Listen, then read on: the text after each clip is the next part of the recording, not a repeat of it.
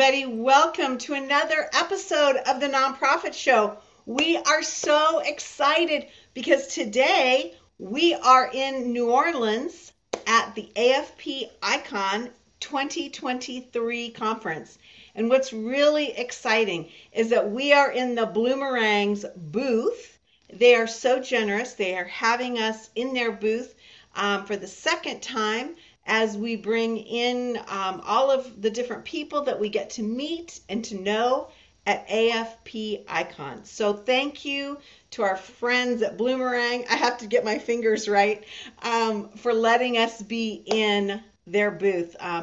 If any of you have ever done a conference, you know that real estate in a show floor is a prime. And so thank you to Bloomerang. I have to get my fingers right, Jarrett. Anyway, thank you. Hey, before we get going, let us do a quick introduction. I'm Julia Patrick. She's Jarrett Ransom, the nonprofit nerd. Thank you so much for bringing us back. We also want to thank all of our partners and sponsors. They include Bloomerang, American Nonprofit Academy, Your Part-Time Controller, Nonprofit Thought Leader, Fundraising Academy at National University, Staffing Boutique, Nonprofit Nerd, and Nonprofit Tech Talk. These are the people who allow us to come in to you and to visit with you every day. We're now in our 4th year of broadcasting. So thank you to our sponsors. If you want to find us, you can find us on our streaming platforms, podcast, and now on our new app, which is super cool. You can take a quick picture of this bar of the scan, and you will connect with us on an app. So thank you to our team that worked so hard to get that done. Hey, Jarrett Ransom, woohoo! Go, sister. Thank you, Julia. And yes, thank you, Bloomerang, because they are so extremely generous. Prime real estate here at AFP Conference 2023 here in Nolans, as we had to share with Julia yesterday, right?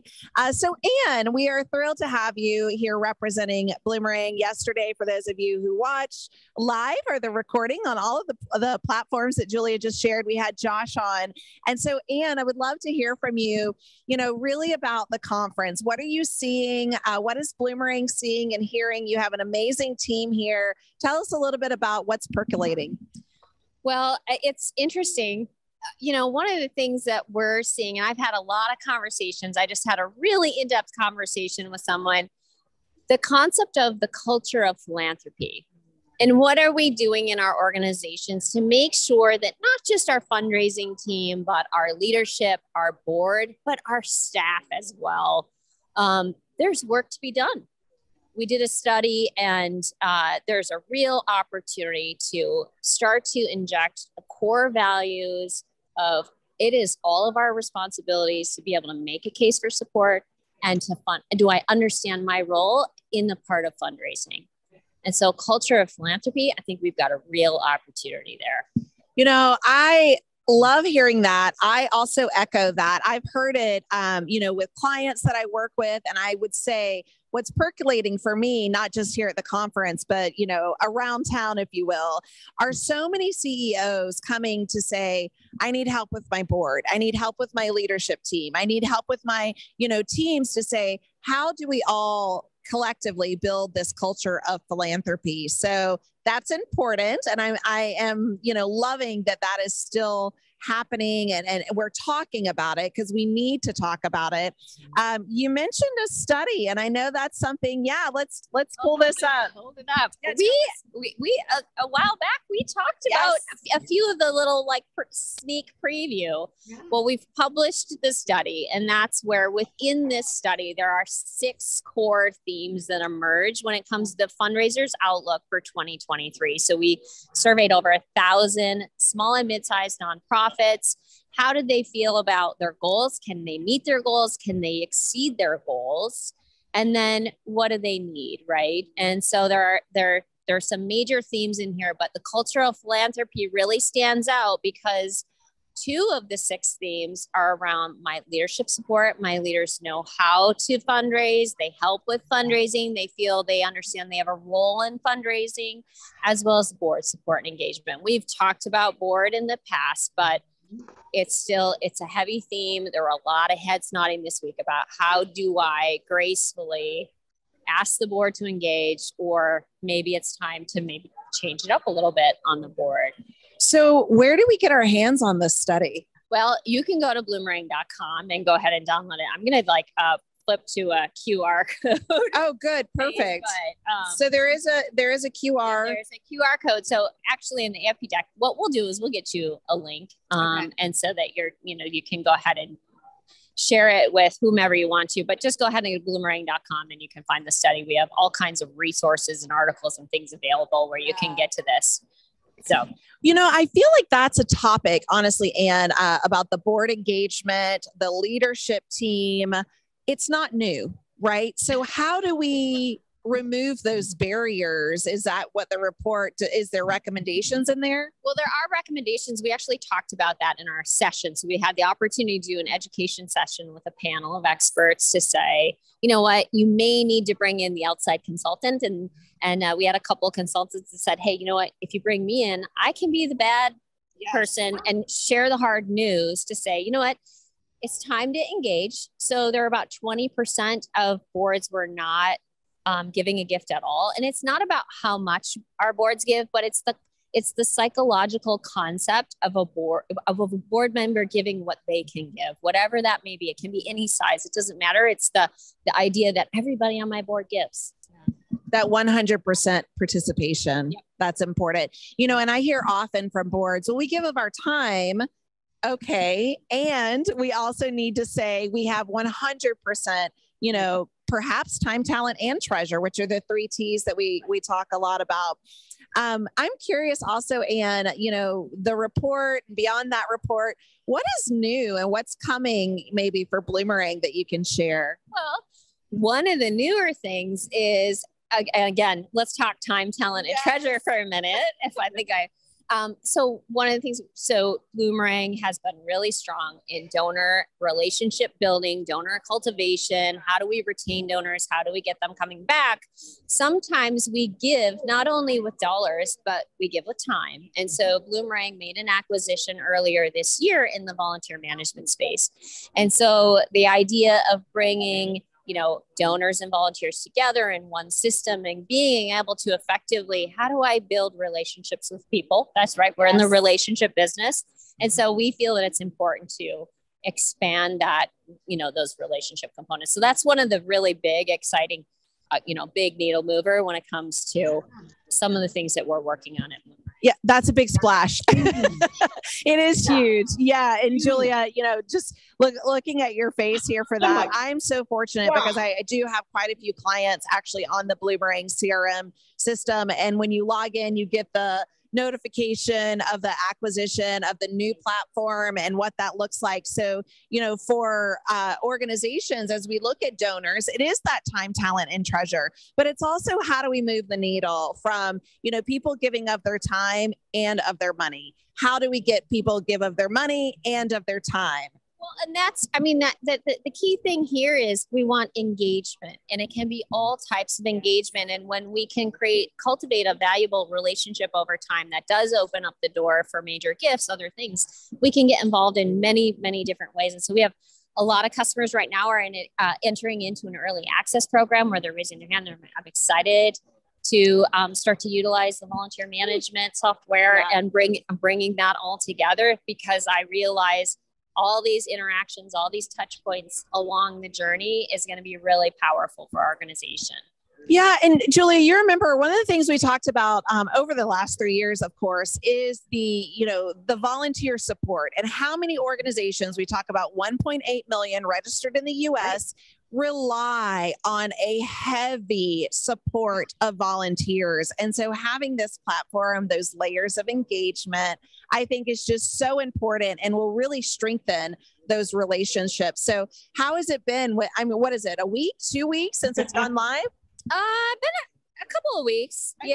Yeah. A couple of weeks, maybe 3-4 weeks where we've been really, really active in terms of turning customers on with the software. So, but the company that Bloomerang acquired is called Init Live.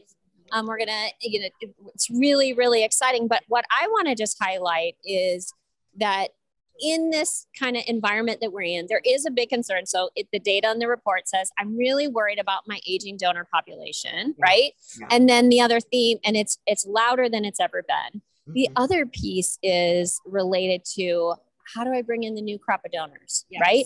And volunteer is a beautiful way to do that. And that's where let's start to engage with younger generations that may not have as much at their disposal to give, but connecting, getting them passionate about the mission and bringing them in. It's going to be a really important piece as we look at it from a fundraising perspective of how do I engage holistically with the community that's out there that cares about what we do. Yeah. I'm smiling ear to ear because truly I got into the sector through volunteer engagement, through being a volunteer as a young child. I really, give that to my mom because she had us very civically involved. We didn't necessarily have the financial means, but we had the time and we also had the desire, right, to connect with our community. So that's certainly a big one. So before we let you go, Anne, Josh shared and teased our nugget for where the conference will be next year. And I know Bloomerang will be there. I know, drum roll, Julia. So go ahead, tell us what that looks like for next year. 2 words. Oh, Canada. Wow. So it's going to be in Toronto next year. So really exciting little international travel for many of us. So Toronto is an absolutely wonderful city to go to. So I highly encourage, if you've never been to an AFPICon, make next year your year. Yeah, I agree. Make next year your year. If you have a passport that might be ending soon, looking at that deadline, get it renewed. Definitely pay attention to your expiration on your passports. Mike Geiger was over here earlier this morning, was sharing that actually the AFPICON communications will start really sharing that communication about your passports and the requirements for travel. So I love that. 2 words, oh, Canada. And thank you. It has been fantastic. And again, thank you for all that you do here, in the sector and everywhere. So I appreciate you being here. Well, thank you. It's a real pleasure to support the sector. We appreciate the opportunity. All right. Well, thank you. Thanks, so before we bring on our next guest, I'm really excited to share that one of our previous guests, Julia, that we've had on, Cindy Wagman, who is from Toronto and happened to be the one sharing that what she wants to do next year is to have like a debrief day. And so I'm really excited for that. But she shared with me this book, and there is, of course, a book nook, if you will, an AFP book nook. And this is one of those, and it's talking about collecting courage, joy, pain, freedom, and love. And so it really is about people of color in the fundraising practice. And so I wanted to share this and highlight this book. There's also so very many, to look at. The book nook is always fun. John Lepp, right? We've had him on. John Lepp, he's here with his book. He's got a fantastic booth, and everything looks great. But so next up, I want to invite Fundraising Academy at National University. So I'm going to bring both Pearl in and Faith. So here come these ladies. Hello. Hi, Julia. Hey, hi, Julia. It's good to see you. Good to see you. Yeah, so we're really excited to have them. As you can tell, right, like so many familiar faces, friendly faces as well. And it's just been fantastic. So Jack Alotto, we saw him as well. LaShonda. So really glad to have both Pearl and Faith with us today. But I'd love to ask both of you. You've been attending sessions, is that right? And you've also been presenting on some sessions. Yeah. So tell us about what you presented on. You want to start? Yeah, sure. So we had 2 sessions, and one was on digital fundraising and the other one was on fundraising action planning. So yeah, LaShonda and Jack did an incredible job. We were really grateful to be here and be a part of ICON. I love that. And I got to sit with them yesterday at lunch and hear about the session, the questions from the session, the engagement and interaction. So it's been really cool to hear. What about you, Pearl? It was so much fun. It's always at ICON wonderful to see our trainers just shine And especially to see, like you said, the really great questions and the learning, the shared learning, because you can have a great presentation and then that discussion that happens after where peers are sharing with each other. So it was just wonderful to see the inspiration. We got to see Misty Copeland. It was a really wonderful experience here at ICON. Misty was not at our session, though I would have loved that. Just to clarify, she was the opening for ICON. Yeah, she was the opening, and the closing actually is Emerald, right?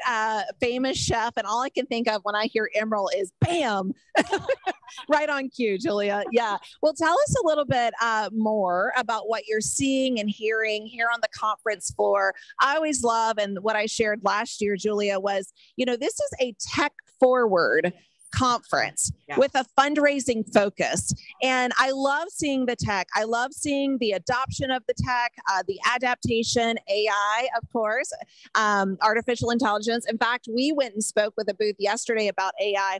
But what else are you ladies seeing and hearing? As I asked Anne from Bloomerang, like, what's percolating? Completely agree with you. The AI and the tech, and seeing it become more feasible and doable for fundraisers. I think just even a few years ago, we would talk about tech as this futuristic thing that if you don't have an expert, you can't implement it. But what I'm seeing when talking to all the vendors, first, a lot of collaboration between the different vendors and really to support fundraisers at a holistic level. But the fact that they make AI usable and easy with a click of a button so that we can actually leverage these tools to increase revenue, connect with our donors in a way that's authentic while utilizing AI to scale our impact. So just inspiring. Yeah, you sound a lot like Josh yesterday, which I love, because it reiterates the fact that tech is becoming, and advanced tech is becoming more accessible, more palatable, a little bit more comprehensible, I think, for the smaller organizations. And as we know, again, 1.8 million nonprofits registered in the US, the majority of them are smaller organizations. Exactly. So absolutely. And the fact, like you said, that it's accessible to those smaller nonprofits allows them to stay in the game and support their causes, even if they don't have multiple people on staff, that huge budget. So it's very inspiring. Yeah, it's really inspiring. Faith, I'm going to put you on the spot here. I'm curious, is this your first AFP Icon? It is. It really is. It's been so exciting. Yeah, tell us what that's like for you, because I know there's 3,700 people here actually as attendees, and so you're one of the newbies, which I love. So, what does it look like from a first-timer's lens? It's been an overwhelming but powerful experience. It's been amazing to meet so many new people and see the great work that's being done all around the globe here, and just the amazing topics that are available for each session. You can't even just focus on one session sometimes. Some people are walking away and going to a different session halfway through to make sure that they can enjoy everything that's available. But yeah, I've met some incredible folks and learned a lot. So I'm very excited. Yeah, I'm grateful. Yeah, I love hearing that, because it's so much going on here. As we said, there really is 3,700 people, tons of sessions. Like, if we could clone ourselves and be at all of them, I think we would. There's just so many choices, so many great choices. Yeah. What about you? Because this is not your first conference, right? It's not. My first conference, actually, it was 5 years ago here in New Orleans. So it's kind of coming back full circle. My first Icon. Yes, I have to say the number of sessions to choose from, someone who has trouble making decisions, it has been very challenging, but it is very cool. The culture this year is that you leave halfway and you go to another session and still get that value. So that speaks to the impact of the presenters, able to hold someone's attention even if they come halfway through. And by the way, they've recorded everything. So what's nice is you don't have to be Hermione and have a time turner. You can actually go back and watch the recordings of the sessions you missed. But yeah, that is fantastic. And what I love too, Julia, as you heard, the Fundraising Academy, many of them presented yesterday. Multiple sessions? Did you have multiple? We had 2 sessions. We also sponsored the Emerging Leader Reception. We had probably 200 emerging leaders come, most of them excited to see Jack Alotto, their CFRE trainer. But yeah, just one thing I've noticed this year, and I also noticed last year, was people are grateful to be back together in person.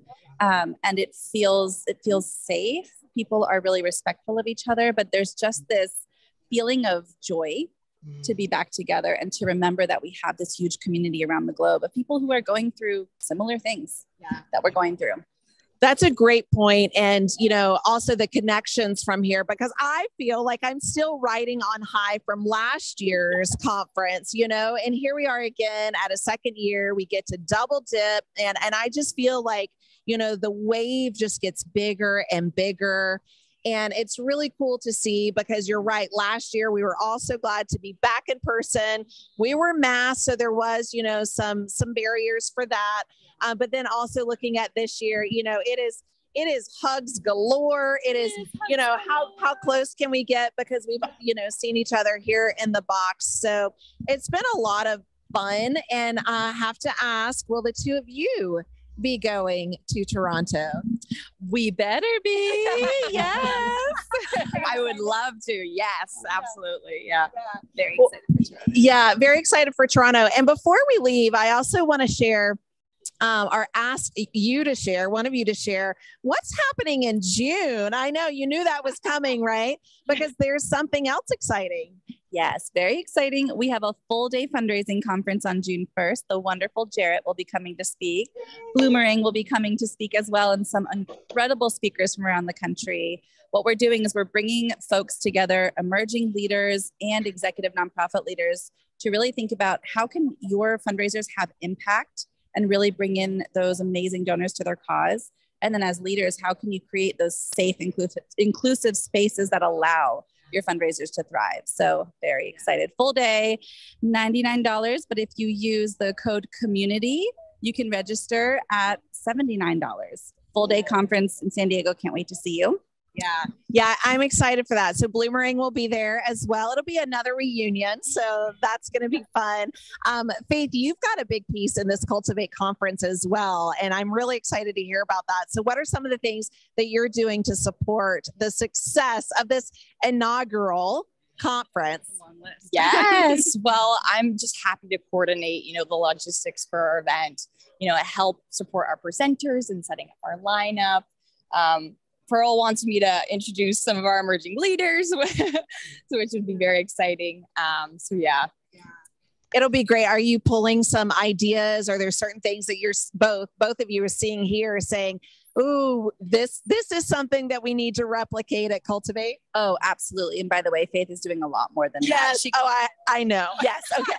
Just wanted to share that. Faith is the glue for this conference. But yes, just seeing how the connection that has been facilitated here so easily, we want to be sure that we do the same thing so that people come. Learning's important, but the connections that you create are lasting impact. And by the way, Ken Miller will be our keynote. Yes. At the conference. Tell us more about Ken Miller for those of our viewers and our listeners that might not be familiar with Ken. Ken has a beautiful story, and gosh, I don't even know where to start. He has an incredible history as a Dartmouth grad, a 3-time convicted felon, and just the contradiction there. He talks about you can't make assumptions about people based on their past lives, and you can learn in your life. There's so many ways to learn about how to be a part of this world. So he is a fundraising consultant. He's on the board of AFP Global. I believe he's one of the co-founders of the African American Development Association, or Development Officers, African American Development Officers, AADO, an incredible organization. He's doing good in the world, and he's ensuring there's representation in the fundraising sector, using his platform to really do that. So we can't wait to have him there. Yeah, I love that. And, if you don't have this book, you should absolutely get it. But I was just sharing, Collecting Courage, really talking about people of color in the fundraising world, in the sector, what that looks like. And so it's really great. Well, Julia, it's so much fun. I keep looking at our clock here, but I want to thank both of you. Pearl and Faith from National University Fundraising Academy. Do look into Cultivate, that conference coming up in San Diego. I mean, who doesn't want to be in San Diego in June? Yeah. So June 1, full day conference, and use that code community to take advantage of the promo. So thank you both for joining us. Thanks for having us. And it's fundraising-academy/cultivate. Perfect. Thank you so much for having us, Jarrett and Julia. Thanks, Jared. Bye, Julia. Bye. Thanks, ladies. Wow, as you can tell, there's just so much going on here and so much also to look forward to, right? Like, there's not often at a conference that we can say, hey, join us in another country. But Right. before you join us in that country, join us in California. So it's just, there's a lot going on. And like I said, honestly, I still feel like I'm riding high from last year's Icon in Las Vegas. And so just to keep this momentum going, I'm also really excited, Julia, because we will have so many amazing, passionate speakers and guests coming on the show. That is a big piece. Yeah, that is a big piece of my presence here.